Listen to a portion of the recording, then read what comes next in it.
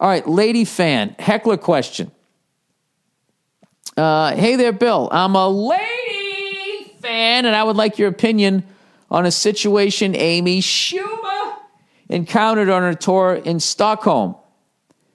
Early on in her set, a male heckler shouted, "Show us your tits."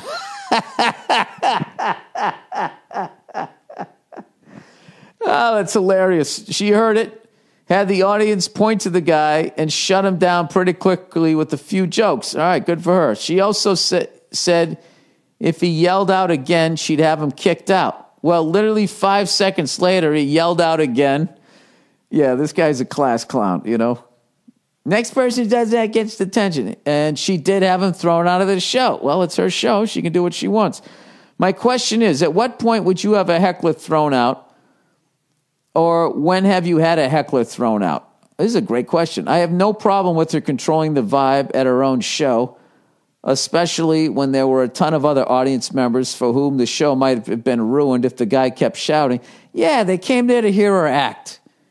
You know what I mean? He got one "show me your tits." She fucking rode with that and said, hey, you know, it's not like it doesn't sound like, you know, unless she was talking about her tits, which it doesn't sound like she was. It doesn't sound like it had any context to what she was talking about.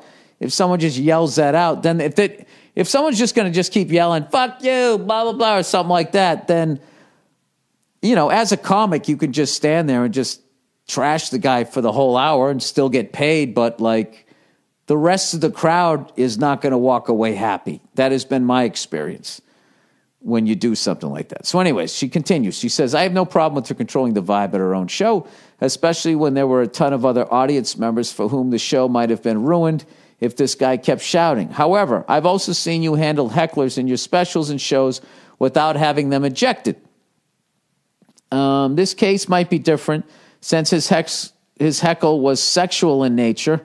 And as far as I know, no heckler has ever shouted, "Show us your dick." To you on stage. Oh my God, that would fucking kill me if somebody yelled that. Anywho, just curious as what you thought about it. The video of the situation at this link if you want to see it. Can't wait for season 2 of F is for Family, and best of luck with your upcoming special. Thank you very much. Once you're, I don't know, I think once you're at a level where you're selling tickets and it's your crowd and everything, I think you just run your show how you want to have your show run. I know that there's comics out there that say no heckling. There's other people that don't give a shit about heckling. I'm one of those people. I don't mind 90% of heckling. You know, it's that 10% where you just didn't want to be there, or you're just completely fucking like wasted, drunk. And you're just there. You're gonna, even if I get the better of you, you're still just not going to shut up, and you're just there to ruin everyone's good time. At that point, I would say, like, listen, and I would, you know, give the person the money back. It's like, I'm not trying to be a dick, you know, maybe next time, or go see another comic. But I've only had to do that a handful of times. When I first did the Opie and Anthony show, there was this guy, I remember, came down. And he just didn't get it. Like, he came down on the first show and was just screaming and yelling the whole fuck. It was crazy. And then he showed up like 2 nights later again. And he sat right down front, and one of the waitresses overheard him. I'm going to yell out the punchlines to all of his jokes. So what I should have done was immediately say, get that guy out of here.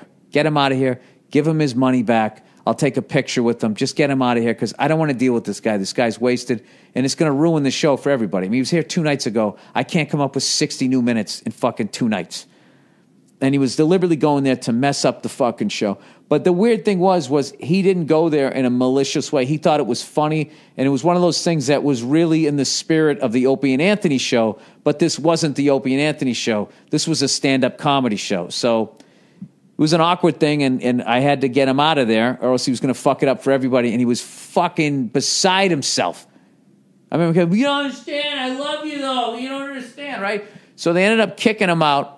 Classic way, like, the way a comedy club kicks somebody out is they get them just beyond the threshold of the door and immediately turn a blind eye to the person. Like, well, that takes care of that, right? And they inevitably come back in, which this guy did. And I was selling CDs. This is how long ago it was. I was selling CDs after the show, and I look up, and there's this fucking guy again pleading his case with me. And then he got so mad. He goes, I'm never coming one of your shows again. And I was like, good. The amount of stress and anxiety he brought to me, blah, blah. And then, like, the end of the night, someone had broken the window out front of the club. And I always thought it was him. I have no idea. So my thoughts on heckling is basically it's a part of the art form. And I also think it's a part of the art form that makes it really cool. But that's also, I don't define the rules of it. It's just one of the things that I enjoyed that always scared me in the beginning, that I always thought was so cool about comics, that people would yell at them and they could just handle them and then continue on with their act. And the way I look at it, I say a lot of ignorant shit when I'm on stage and, provoke people and stuff. Like, I can't expect them to sit on their hands the whole time. And I like it. I actually enjoy when people yell shit at me, to a point, but if it's on topic, somebody yells shit out of it, I always go, what'd you say? I go back and forth, you know what I mean? But, I don't know. I mean, it's kind of a part of being a comedian, but I think after a while, and once, you said it was in Stockholm, Sweden. I mean, that's an important show. You're going over there. You're not like the other ones aren't, but you're in another country. You want to make sure you're having a good show. And right out of the gate, if someone comes, they're coming at you like that, they're testing you. And I know a lot of it's going to be made like, it's a sex thing, and, that's not a heckle. It's a this, that. No, it's the basic thing where it's like you're being tested by the crowd. So what the comic has to do is throw the fucking hammer down, or else the crowd takes control of the show and you're going to have a long fucking evening. So there's a million different ways to do it. That's how she chose to do it. It's her fucking show. So there you go. That's what I think. I think however the comedian decides to handle it is the way to handle it. I don't know, but I was just making all the crazy, some of the shit that people have said to me over the years. Best one ever was when I was at Dangerfields, and somebody yelled out,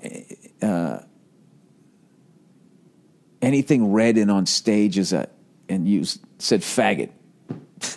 So they used like homophobia for whatever fucking reason. And I'll never forget that heckle, because it was so like anything red and on stage. It was like worded like I was in second grade.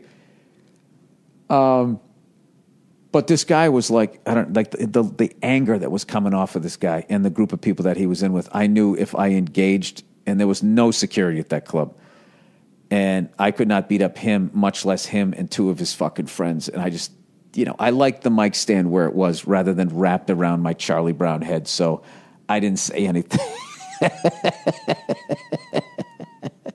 I didn't say anything. I've had, oh, Jesus Christ. All the memories coming back. I've had shit thrown at me.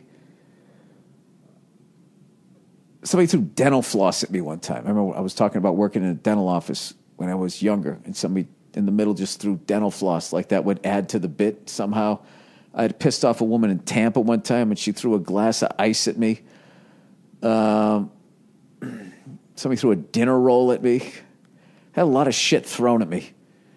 And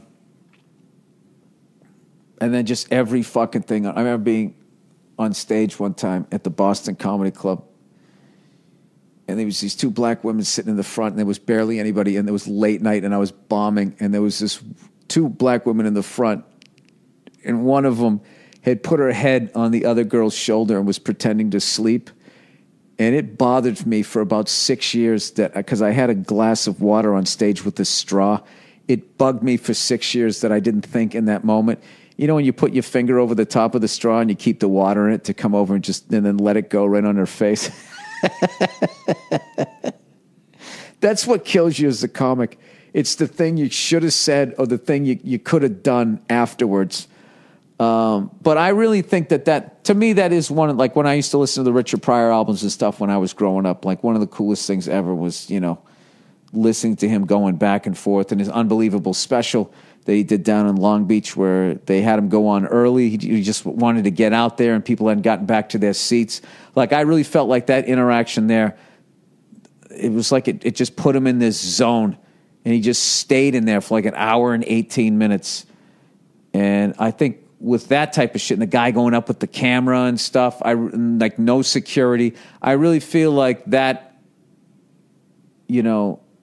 that interaction with the crowd, that energy that they were giving him, I think that's why that special is what it is. So I'm not against heckling or anything like that, but every comic, like I said, if they feel like it's crossing the line, you just feeling it's at that tipping point, and I got to chop the head off somebody. Sometimes you got to do that. So good for her.